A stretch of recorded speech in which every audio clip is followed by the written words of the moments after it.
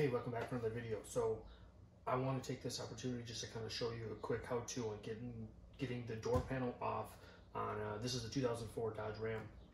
So I'll figure out what year range is, and I'll make sure that's in the description, just that way we can figure out how many year applications that this would apply to. So if you're looking to take your door panel off, whether it's for a switch, handle, you need a wiper, or a window motor, sorry, whatever it might be that you need to get the panel off, this should help you do that. It's actually pretty straightforward on this vehicle. For me, I'm actually removing the 35% tint and then gonna replace it with 20%. The owner wanted to go a little bit darker. I just wanna make sure that there's no remnants of tint at the bottom. Plus, when I install, I prefer to have the panel off anyway. It just allows me to install cleaner, cut the tint a little longer, get it below the gasket. Longevity, it's just a preference for me, a little extra work, but and a little more insurance. So let's get to that. So the first thing to do to get the panel off is we're gonna pop off this little trim right here on the lock lever, and then we're gonna get the door handle off. Small little screwdriver can get underneath there, and that'll pop right off. Then either a 10mm socket or a T40 Torx. If we lift the handle up a little bit, you can slide right up in here. You'll notice that there's a small bolt.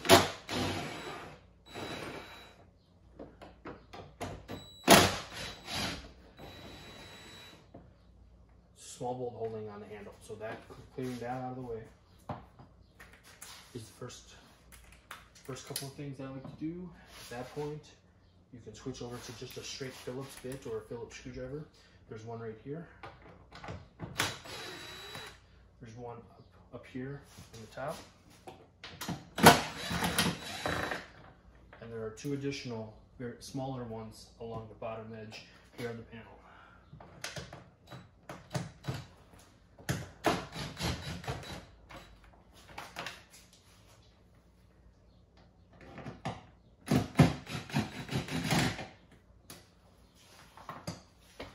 So that's the only hardware that has to be removed.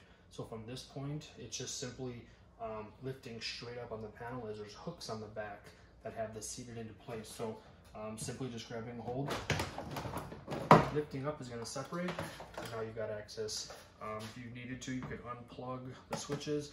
That would allow you to then remove the panel completely. For me, I grab a small bungee, hook it on the door.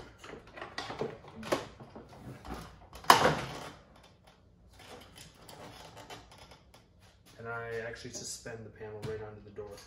Purpose for that is I still need to have the ability to roll the window up and down as I'm doing my tint application. But if you needed to get it clear out of the way, just unplugging the harness on the back here gets it squared away. So hopefully that helped.